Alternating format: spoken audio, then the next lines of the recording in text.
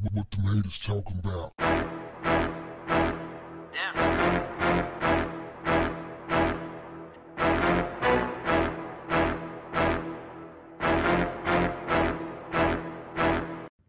What's up, family?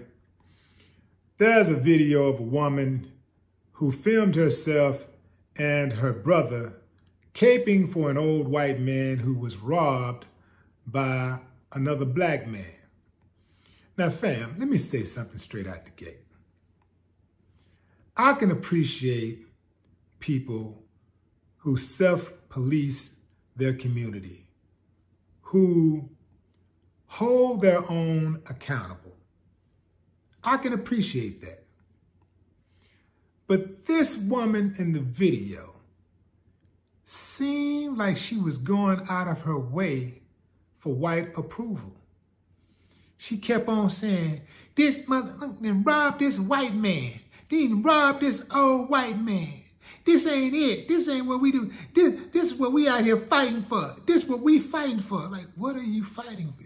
You're fighting to cape for old white men who get robbed? Or are you fighting for the safety of your neighborhood, to protect your neighborhood against all enemies, foreign and domestic? Because if that's the case, I'm with it. But it just seemed like to me that they were going above and beyond to show that, hey, look at us. We ain't like them. We ain't like the rest of them. Yes, boss. Yes, boss. But look at me, big boss. Get some of them old buttermilk biscuits. Coming up, buttermilk biscuits. I want the syrup and the sauce and whatever. I can't rock with that, fam.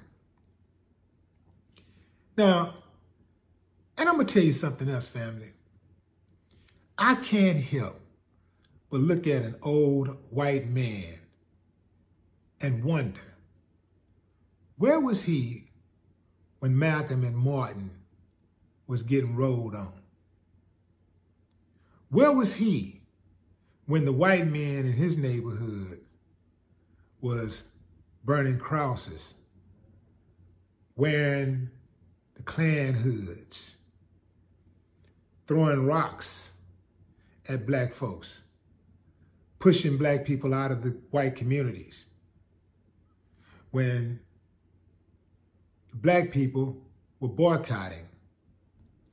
What side of the aisle was he on for the sit-ins? See, that's the type of stuff that I think about when I see old white men. And quite frankly, old white women also. What were they doing when all of this murder and mayhem was happening to black people? So, fam, just be patient with me for my lack of empathy in regards to this dude. Well, I'll just say not lack of empathy, but lack of benefit of doubt empathy. It just seems like to me, this chick, she sounded like a textbook mammy. So they went and got the dude all his money back and whatever the dude took from him, they gave it back. Here you go, sir. Here you go, sir. Here you go. This is wrong what they did to this old white man. She just kept on making a point to say white man. This old white man, not just old man, but old white man. It's wrong what they did to this old white man. This old white man.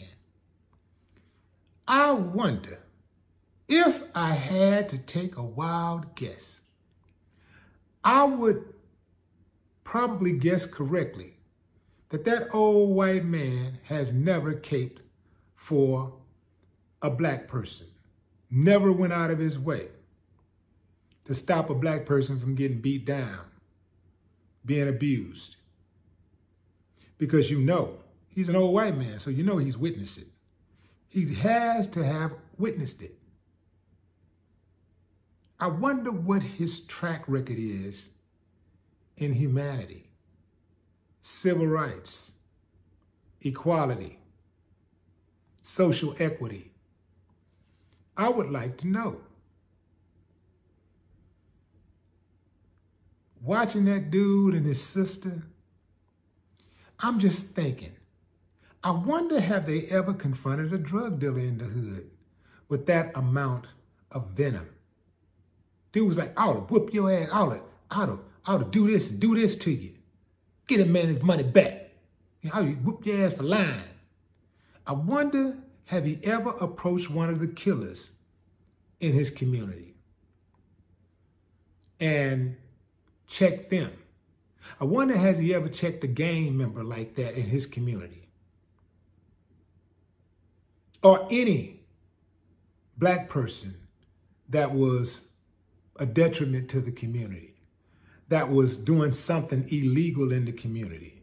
I wonder, did he have that same energy when he saw them getting out of pocket, bringing the neighborhood down, making black folks look bad? I wonder. I'm going to put a link in the description so you can check out yourself this, what can I call it, this epic buck dancing. No more talk. What the haters talking about?